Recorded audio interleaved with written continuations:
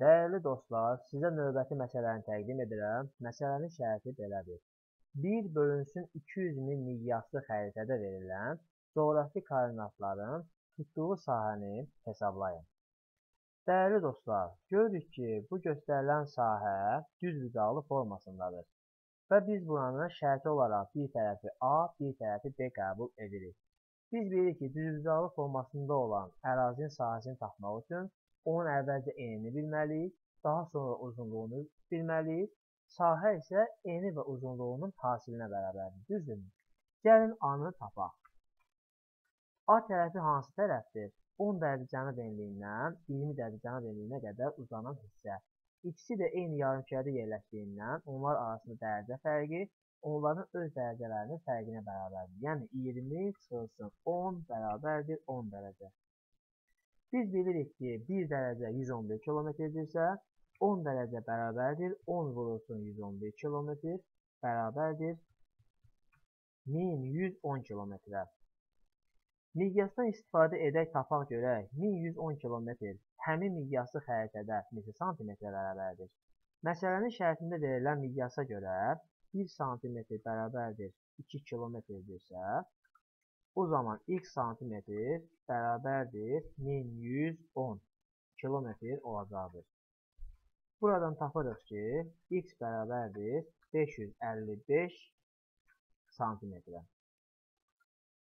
Bu oldu A-nın xəritədəki uzunluğu. B-nin xəritədəki uzunluğuna baxanda görürük ki, bu da A kimi 10 dərəcəyə bərabərdir. Çünki 90 dərəcə şərq uzunluğu ilə 80 dərəcə şərq uzunluğu arasında 10 dərəcə fərqi var.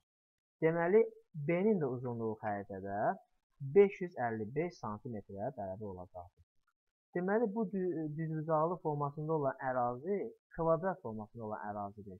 Kvadratın sahəsi isə onun tərəflərinin uzunluqlarının bir-birinin hasilinə bərabərdir.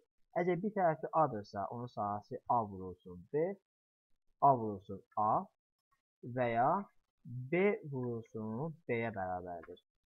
Və hər ikisində A və B bir-birinə bərabər olduğundan tapırıq ki, 555-in kvadratı, yəni 555 vurulsun 555 bərabərdir 308.025 kvadrat santimetrdir.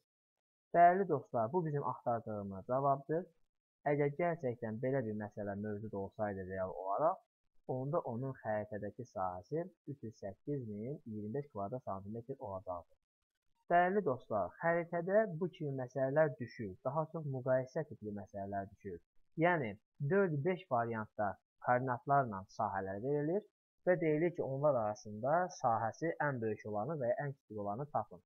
Və onda da hər bir sahə üçün eyni ilə bu qayda tətbiq olunur və onlar arasında ən böyüyü və ən kiçiyi bu rəqəmə əsasən müəyyən olunur. Bu bizim axtardığımız cavab idi bu məsələnin şərtinə görə. Cavab 308.025 kvadrat santimetrdir.